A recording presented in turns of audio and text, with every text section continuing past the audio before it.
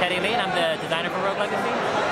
My name is Gordon McGladdery. I'm the sound designer and one of the musicians from Rogue Legacy. Hey, I'm with the guys behind Rogue Legacy. Can you tell me a little bit about Rogue Legacy? Yeah, so Rogue Legacy is a genealogical roguelite. Sorry, let me do that. Can you talk? You got to talk a lot louder. Okay, ready? Louder? Yeah. Let me just do it again. Start over again. Okay, ready? Yeah, no, actually, I'm really good. Tell me when we're ready. Let's go. Hi, I'm Jonathan. I'm here with the guys behind Rogue Legacy. Let's hear what they have to say. So Rogue Legacy is a genealogical roguelite where every time you die, your children take over and try to avenge you. Each child has like genetic traits. So one could be colorblind, or another could have gigantism or dwarfism, and it changes the way like the game's going to be played right from the get-go. And how are you involved with the game? So I'm the game designer, and I'm the sound designer and musician. And so, how long has Rogue Legacy been out? It's been out for about 3 months now. So we've released on Steam, on Amazon, Good Old Games, and through Humble. And so, what have fans been saying about it? So fans have liked it a lot, which has been like really nice.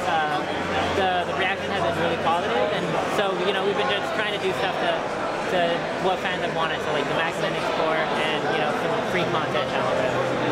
Okay.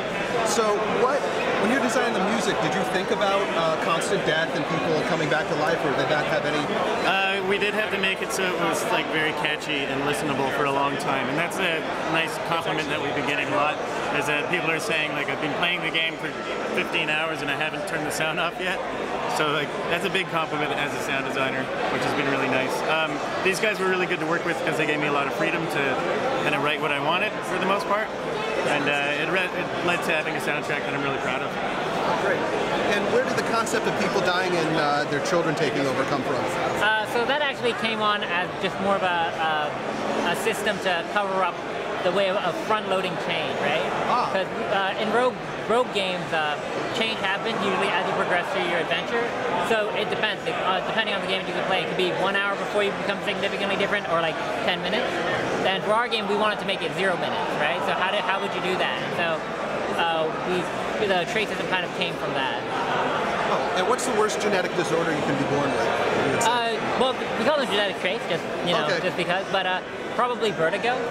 Which I don't even think that's a genetic trait. That's just something people have, right? Like, but whatever, we're not being political. What happens in the game when you have vertigo, like on the screen? The whole screen goes upside down. So and backwards. Yeah. So it's just nobody survives. And before I go, how is it being at IndieCade, both of you? It's great. It's hot, but I mean, it's been really nice to meet so many other developers. Do you mean it's actually physically hot in here, or physically is it hot? Okay, gotcha. It's physically, but is it also hot? Like, yeah, I'm with the action. I'm with all the. No, I'm not that hip. Same thing. I feel like this fire station will burn down.